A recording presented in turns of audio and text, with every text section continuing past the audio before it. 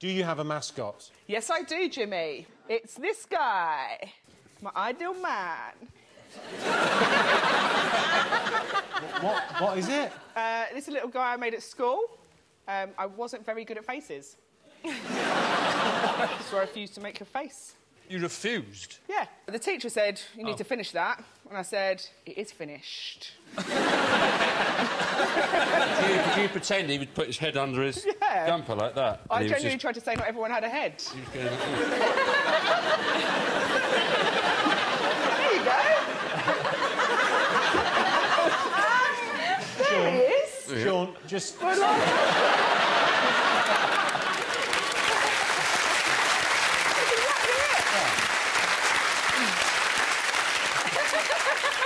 Sean, all I would say is commit to the bit. I think do the rest of the show like that. Yeah. You know me, Jimmy. I'm all about commitment.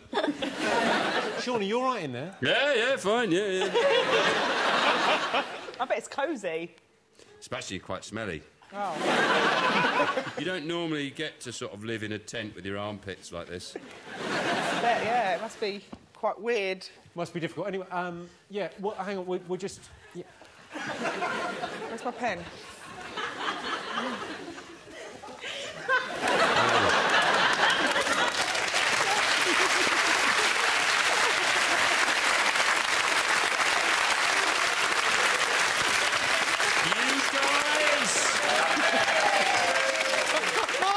You guys!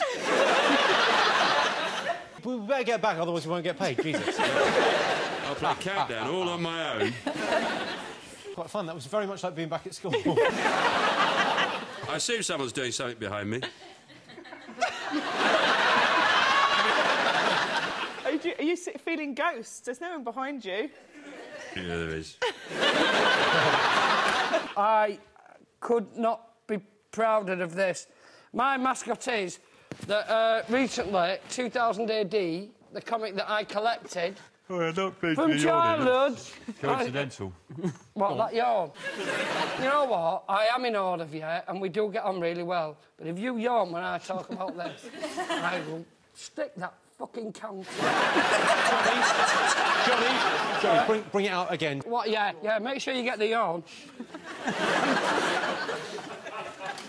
I'm really excited about this. Go on, what have you got?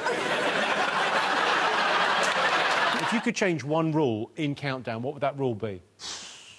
Well, first, I'd like the cameramen to get a bit more involved. Come out, chip in, give us advice, say, oi, there's another letter there you haven't used. You know, just generally get more involved in the show, because people don't realise that this is being filmed. But if I could change one rule of Countdown, it would be this rule, was if you're not very good at it, you can go home. As soon as it becomes clear that you're not very good at it, you can go, can I go? And you can go. Then I'll be on my own. Yeah. No, you'd be at home.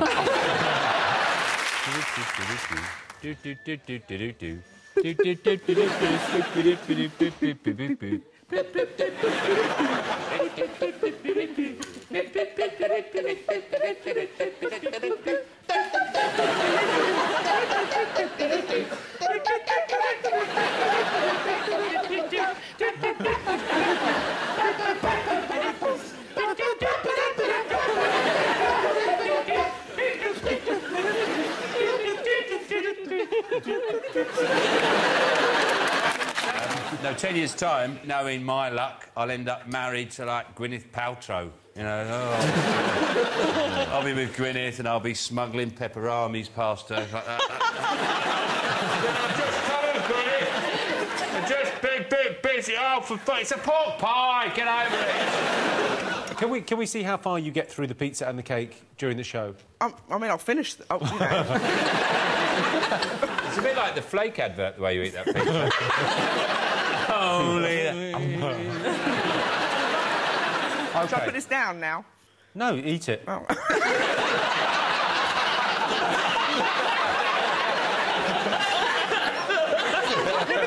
Jimmy the Feeder. Here comes Jimmy the Feeder.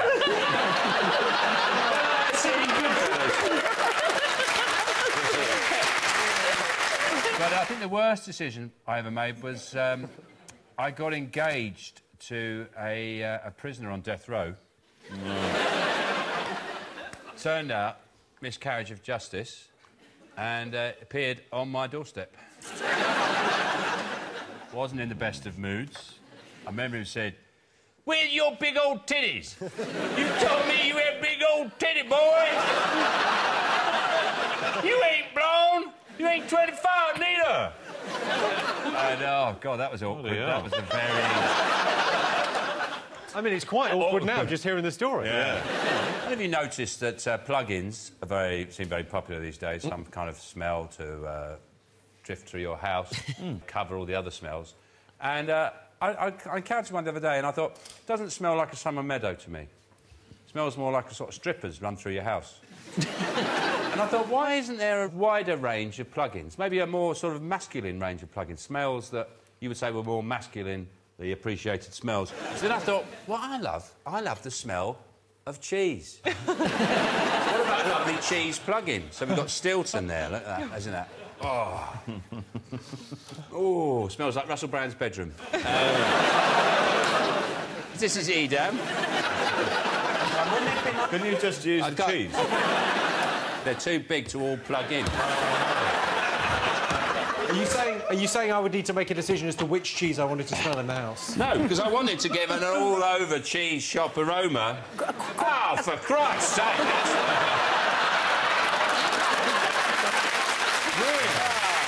Death, hated, and now alcoholism. We've got it all on this show. Never fucked a bear, though, Jimmy, have I? I don't go into the woods and fuck bears, so I've been a lot better than you. Bear fucker. Yeah. And he tugged off a koala. Yeah. Sicko. Oh, we've all done that. Goes into the woods with his picnic basket. Oh, here comes Jimmy again. What have we got? Run, Boo-Boo, run! Oh, Yogi.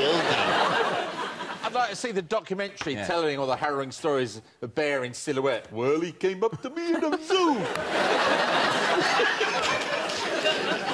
You know when you see the bears' heads sort of on the wall? Yeah. You should see the room behind. Yeah. You in there with sunglasses and a big cigar, right?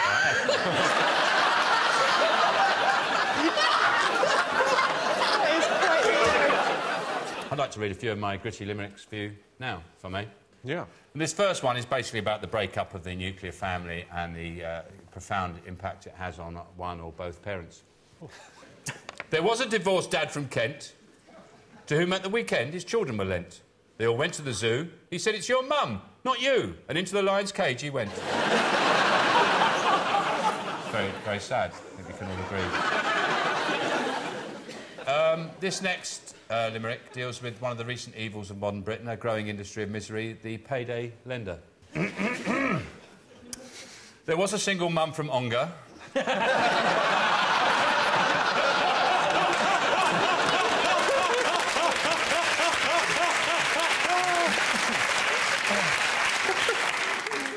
I mean, I can finish. Who, for money, relied upon Wonga. The cash she all spent at 4,000%, and now a home she has no longer. Right, and if you wouldn't mind, John and Greg, just for a moment removing your mascots, I need a bit of space for mine. It's quite a big mascot. And, here it is. It's this.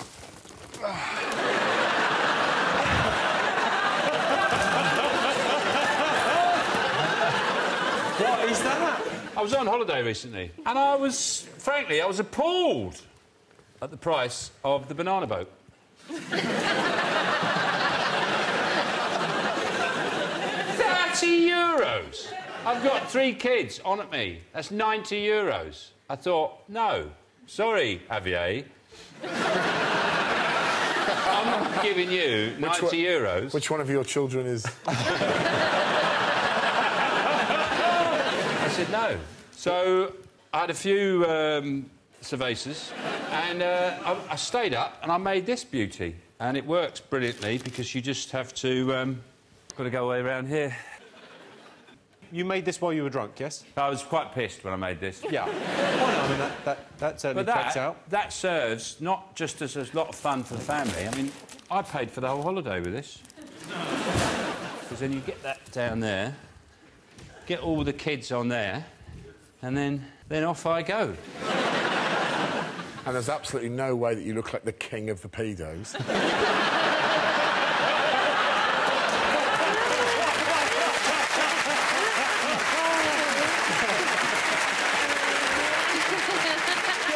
Show us, king of the pedos. How do you do it? You drag all the children off. Also, I found this. Keep your hands away from my cookie jar. So, like, someone wants to take a biscuit and they open it and they go take it. Keep your hands away from my cookie jar. And they go, what the hell's going on? Keep your hands away from my cookie jar. You just took a cookie out. He told you 15 times. He's very ineffectual. Hands away from my cookie jar.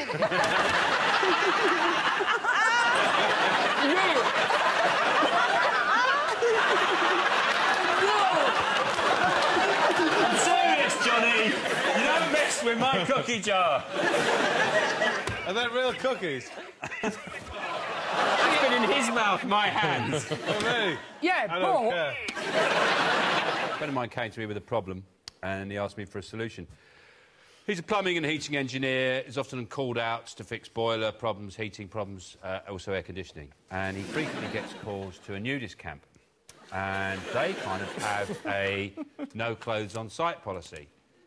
And he finds it very uncomfortable. So I've come up with this, an idea of a onesie with his body on it, and then he can go to work, satisfy their desire, their weird desire to see his body.